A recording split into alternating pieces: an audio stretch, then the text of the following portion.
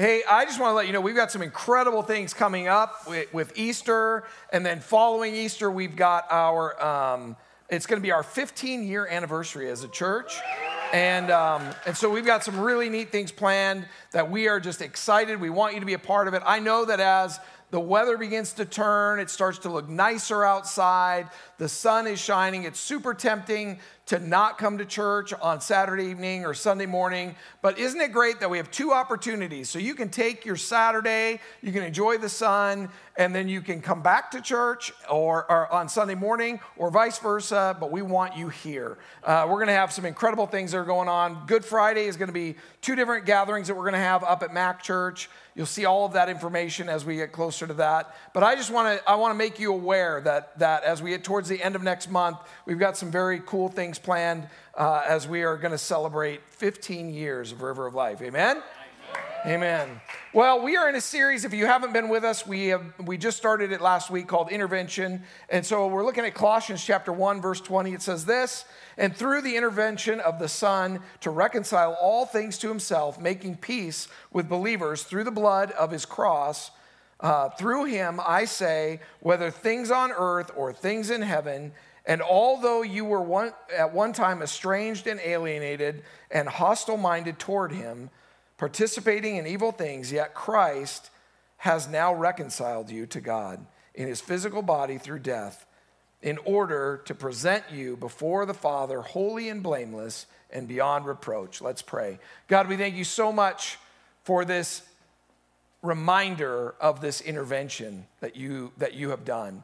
That, God, you have stepped into our world and you've said, I love you that much, that not only will I step into your world, but I will send my Son as an ultimate sacrifice to die on the cross. And God, we're grateful for that. And Lord, I pray in these weeks leading up to that incredible celebration of Easter, I pray that we will be reminded once again of who you are and how much you love us. God, I pray for those who are watching in Star Valley and those who are watching in Malawi and in jail and on the North Slope and wherever they may be. God, I pray that, Lord Jesus, your word will not return void, but God, you will speak directly to the hearts and minds of people. Now, God, I know that as your word is spoken, it changes things. It brings change. And so, God, that's what we're asking for. We give you all the praise in Jesus' name, amen. So Jesus stepped into our broken world with one purpose, and that was to save us. He came to do what we couldn't do on our own. There was no way that you and I could ever pay the price for our sins. Romans chapter 5, verse 6 says, "And at just the right time, when we were still powerless, Christ died for the ungodly." It's the greatest intervention in the human story, that Jesus would come and that he would die for us. And he moved us in that moment from being slaves to being sons and daughters.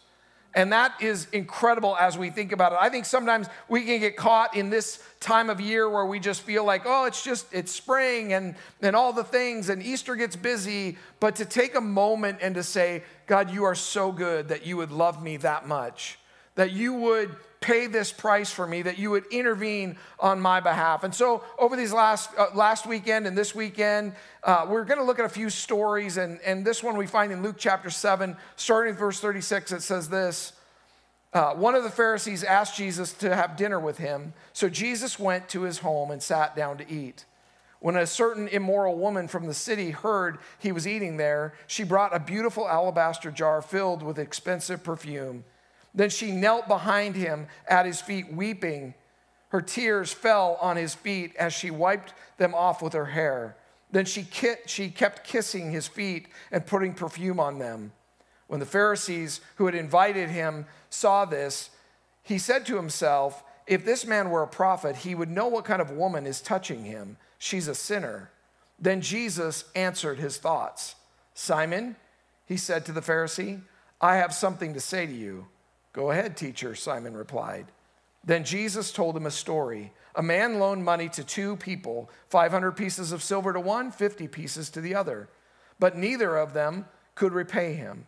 So he kindly forgave them both, canceling their debts. Who do you suppose loved him more after that? Simon answered, I suppose the one whom he canceled the larger debt. That's right, Jesus said. Then he turned to the woman and said to Simon, look at this woman kneeling here.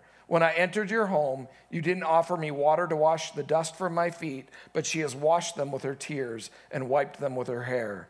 You didn't greet me with a kiss, but from the time I first came in, she has not stopped kissing my feet. You neglected the courtesy of olive oil to anoint my head, but she has anointed my feet with rare perfume. I tell you, her sins, and they are many, have been forgiven. So she has shown me much love, but a person who is forgiven little shows little love. Then Jesus said to the woman, your sins are forgiven. The men at the table said among themselves, who is this man that he goes around forgiving sins? And Jesus said to the woman, your faith has saved you. Go in peace. This is an amazing story. I love this story.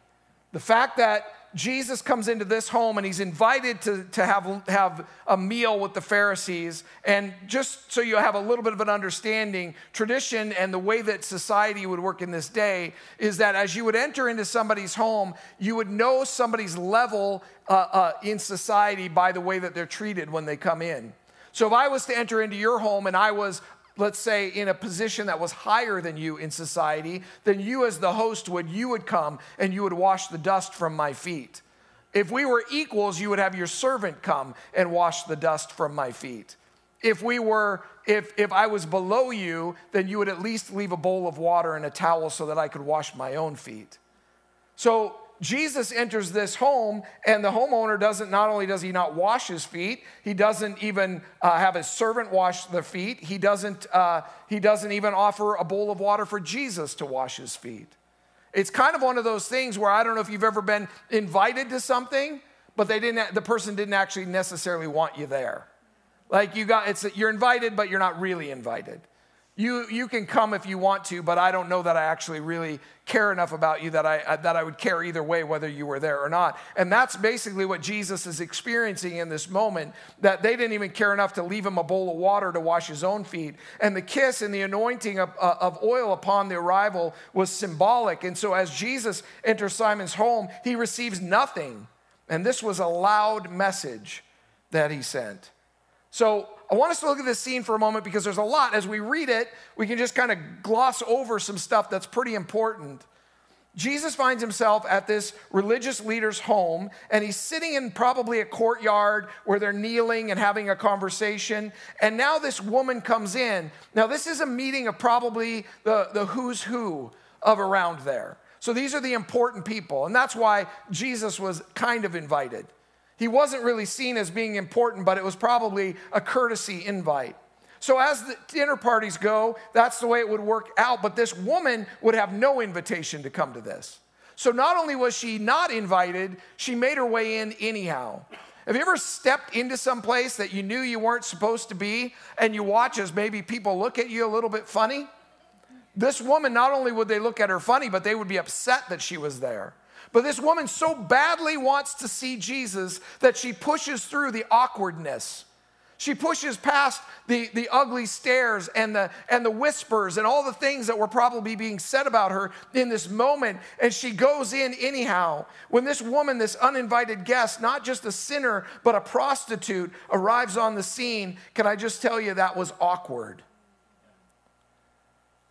And some scholars would say that probably some of the men in the room knew her. But at very least, they all knew who she was and what she did.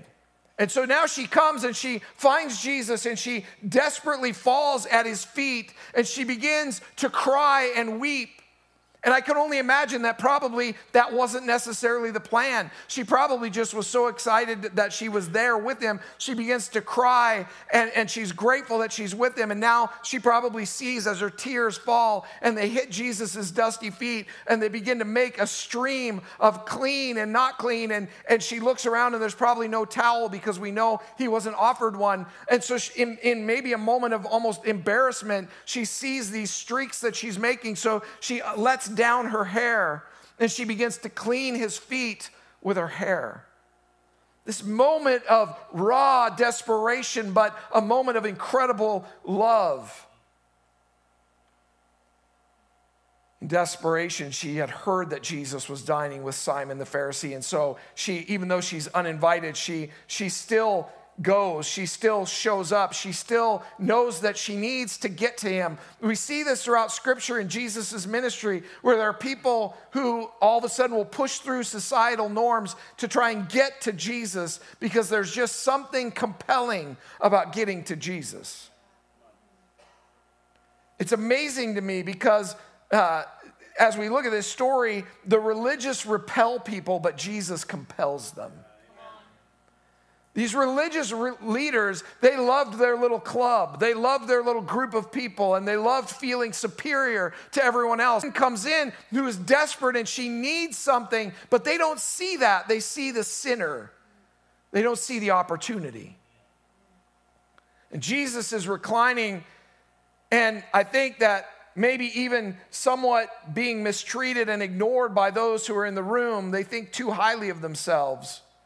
But this woman comes in and she kneels at his feet, at his filthy feet, and some men probably scorn as they look on, and the awkward tension is probably palpable as this woman is just now making a scene, as she is probably crying out loud and just allowing herself to just do whatever she feels she needs to do in this moment. This woman looks around and she feels the usual scorn and condemnation, and she's probably in that moment tempted to run, but then her gaze goes back to Jesus, and this love and this grace emanate from him. Not only does he see her, but he seems happy to see her. Isn't that what the church should look like? Isn't that who we should be? That we don't just see people, but we're happy to see people. I love watching on Saturday afternoons as the clothing closet is open and the food bank is happening, and the volunteers it's a well-oiled machine, the things that they pull off, but I love to watch those who go out into the parking lot and meet people, because there's always a big smile, and often knowing their name and knowing their story and knowing what's going on in their life. And it's not just I see you, but I'm happy to see you. He seems to not only see her, he knows her and he accepts her. The fear and the hopelessness begin to melt away, and peace and joy begin to fill this void inside of this woman. She falls to the ground and she begins to kiss his feet, and the tears, like I said, they leave streaks, and she sees her tears are doing this. She wipes his feet, and all the while Jesus it's probably the best thing ever. He's sitting at a dinner party that nobody wants him there. He's probably being ignored. He's probably being left out of conversation. And yet this woman, she comes and she shows him such love and such an incredible amount of worship. So as I was reading this story again, I was drawn to it. We also read it in the book of Mark. And in the book of Mark, it says that this woman brings this alabaster jar and she breaks it. And she pours it on Jesus. Now, this is a woman who was a prostitute. So most likely, this jar was something that she would most likely have worn around her neck. And the reason being is when she would finish with a client, she would then pull this perfume out, and she would then put it on to change the smell. This perfume was expensive. The book of Mark tells us the amount that it would cost, and it was 300 denarii, and that would actually be, for somebody in the lower class, that would be a year's wage. So the Pharisees in the book of Mark, the account there says that they said, why would she break that? Why wouldn't she sell it and give the money to the poor? But this woman is having this incredible moment with Jesus. See, this woman, this alabaster jar, not only was it an expensive perfume, but it represented something. It represented a life that said, you've got to change the aroma. This woman knew that the job that she did, the things that she was participating in, that she had to always be available to change the aroma. That's why you would spend that much money on something like that, so that you can smell fresh all the time. You can smell different than how she probably felt. It was a mask, is what it was. But in this moment, we see that she no longer needs the jar. She no longer needs to cover anything up. She pours this flask. She pours her life out on Jesus' feet. It's this incredible moment. And what they saw as wasteful, Jesus saw as proof of transformation. Saw this moment of great sacrifice, but it wasn't, they saw it as a great sacrifice, but it wasn't. It was a moment of transformation for this woman. This woman who has come in, this sinner, and this woman who has struggled, and we don't know how she got to that place in life. We don't know what led her there. We don't know how she ended up with that profession. But we know that if it's anything like current times, most of the time that is not a choice. It is a circumstance that happens to someone. And so, as much as it is easy for these men to judge, this woman now comes and she says, I don't know what it is about this man, but something is changing. As I begin to look to him, as I begin to put trust in him, as I begin to understand that there is hope for me, then all of a sudden her life begins to change. And when people's lives get transformed, there should be an action that follows. There should be fruit that comes from that. It's amazing to me when we watch people accept Christ and they begin to follow him, how all of a sudden their priorities begin to change. Because now they begin to realize, man, there's something different inside of me. And so things like serving become like second nature. Like I love God so much that I want to serve. I want to give back. I want to tell other people about this relationship that I have with Jesus. Even as we talk about being on the worship team, this is a thing that takes sacrifice. It takes a great deal of time. But inside of that, you get this opportunity to experience what it is to fully engage. And when we watch people accept Christ and this moment happens where they begin to get excited about their faith journey, what can happen oftentimes is we can become more like the Pharisees, where we try to be real practical about things. Practically, when that Pharisee says in the book of Mark, hey, she could have sold that and helped the poor. We can all see where he would get that from. But that wasn't what this moment was about. This moment was about pure sacrifice. About coming to this place where this woman, if you can only imagine, if you had something, whatever your wage is, if you had something that cost a year's wage, and you just came to Jesus and were like, I'm breaking it, I'm done with it, I'm over it. Like that's a moment where you're saying, none of the past matters to me anymore. None of who I was is important anymore. I want to be fully in. I want to be fully committed. I want to fully experience what God has. When I hear people talk about, man, I would love to help more. I would love to do this. I'd love to do that. But I'm so busy, blah, blah, blah, blah. And I'm like, transformation needs to happen inside of our lives where we begin to understand that as believers, there should be fruit. Yeah. What is the fruit in your life?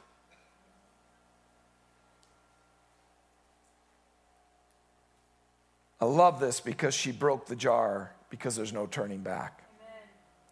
Some of us, when we come to this moment in our life where we accept Christ and we say yes to him, that we will oftentimes, I'll talk to people and they'll say, well, yeah, I've got this stuff in my life that I really feel like God's telling me to let go of, but I'm gonna hold on to it for a little while and just see if it takes, right? And we would maybe never put words to it, but many of us actually will do that at times.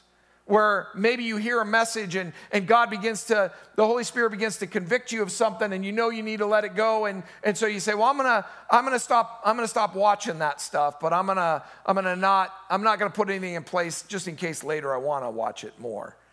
Or I know I shouldn't probably hang out with that person anymore because they're not a good influence, but I'll just kind of ghost them for a few weeks and just in case this doesn't take, and then I'll go back to it. But this woman says, I am sold out on Jesus. I am so believing that this is different, that this is going to change everything for me. So this thing that was probably the most valuable thing that she owned, it was the thing that she needed to be successful in what she had been doing, but instead she takes this moment and not only does she pour it out, pouring it out is great, but you can always refill it. But she says, I'm breaking it. I'm done with it. It's over. I'm trusting God that this is a life change for me. Look at this story for a minute, because those steeped in religion saw allowing Jesus to be around their table as sacrifice. This woman poured herself, her reputation, her finances, her emotions out on Jesus. And she realized in that moment that even that was not a sacrifice, it was a step towards freedom for her. Some of you, that's the way you are. My sacrifice is I come to church 2 or 3 times a month.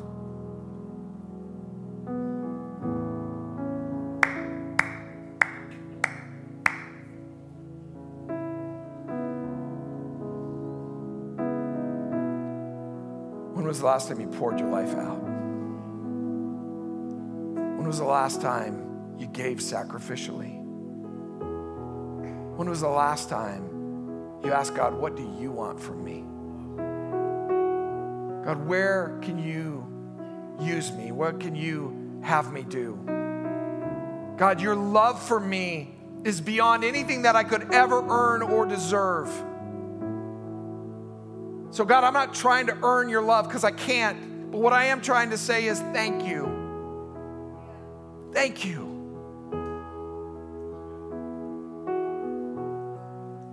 The aroma of this woman's life changed. She quit trying to hide who she was, and she started to be who he said that she was. See, it's great if you come to church and we have this opportunity at the end where I lead you through this moment where you accept Jesus into your life.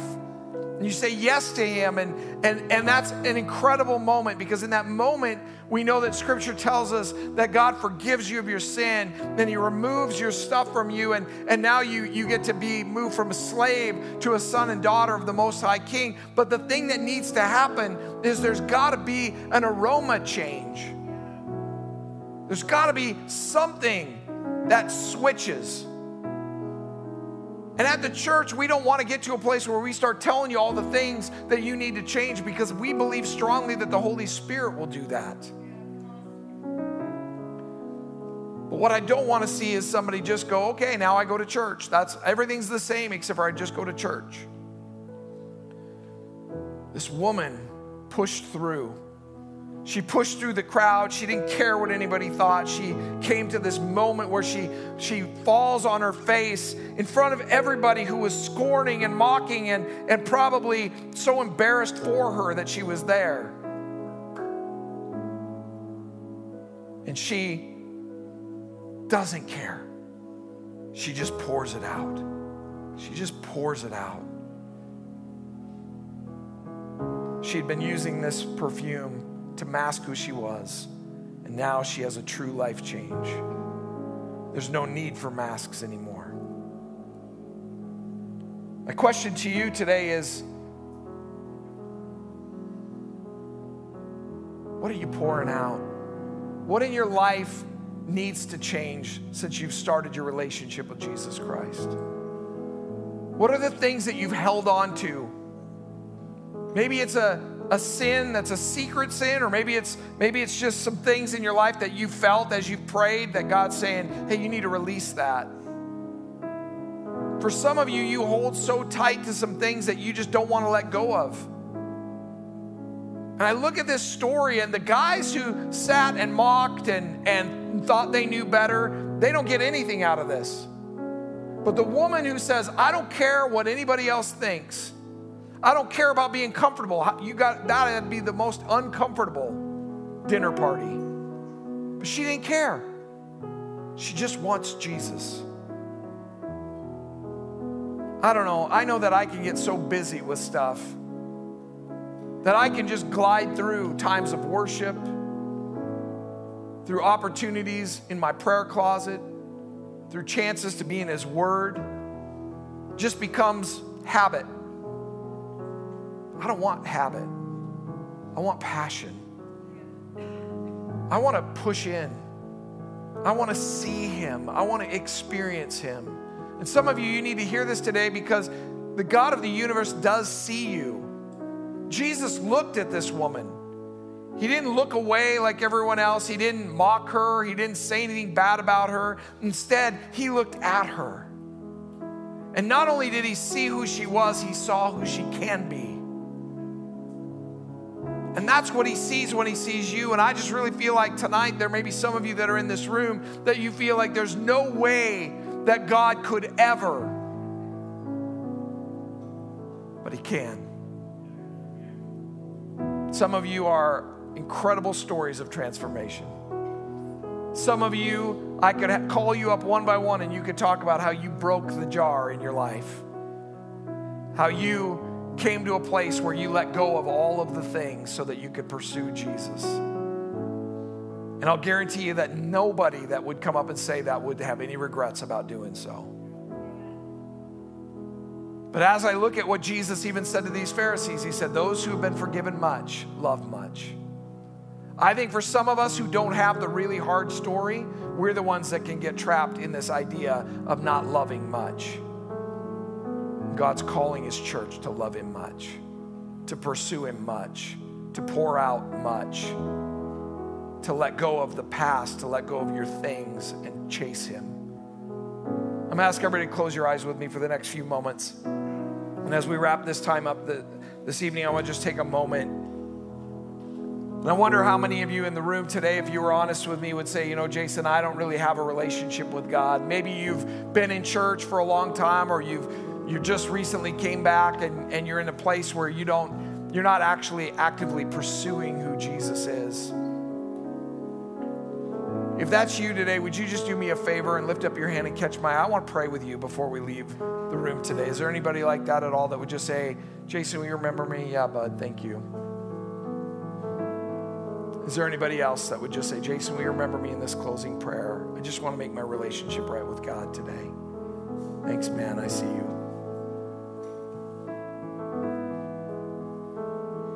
Yeah, good job, bud. Take one more moment. Is there anybody else?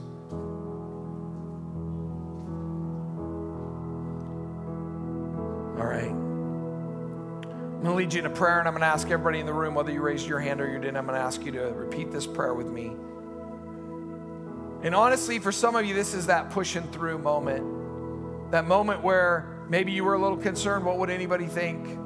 Doesn't matter what anybody thinks. Push through and get to him. He's waiting for you. Let's pray this prayer together. Will you repeat it after me, everyone in the room? Dear Jesus, thank you for your grace. I praise you that you love me, that you see me, that you have plans for me. Forgive me of my sin. Today I'm choosing to follow you.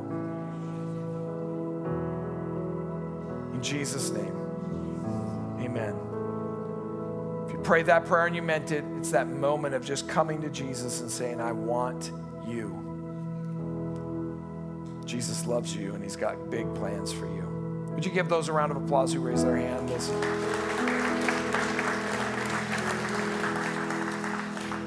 The worship team's going to lead us in a little bit more worship. I'm just going to challenge you. Last week I kind of gave you this same challenge, but I really feel like there are some of us in the room that we have become accustomed to being a watcher of worship. This woman didn't just stand off to the side and watch. She said, I don't care what anybody thinks, I'm going to worship. I don't care what it looks like, I'm going to get to Jesus. And I just want to challenge you. Maybe your day has been hard, your week has been hard, your mind has been elsewhere. Will you just take this moment right now? And some of you, I think it means even coming and finding a space at the altar or coming and getting prayed for. Just step out from what's comfortable into the uncomfortable. Because oftentimes when we do that, all of a sudden we find ourselves in a new place where we meet Jesus in a different way than we have before. God, I thank you so much for all that you do. I thank you for the story of this woman. I thank you, God, for her willingness to step into the uncomfortable. And I pray for your church right now that, God, we would move from what is comfortable to that which is uncomfortable as we passionately pursue who you are. I thank you for your amazing love for us. And I pray that, God, we will be a church that loves much. In Jesus' name, amen. We stand as they worship.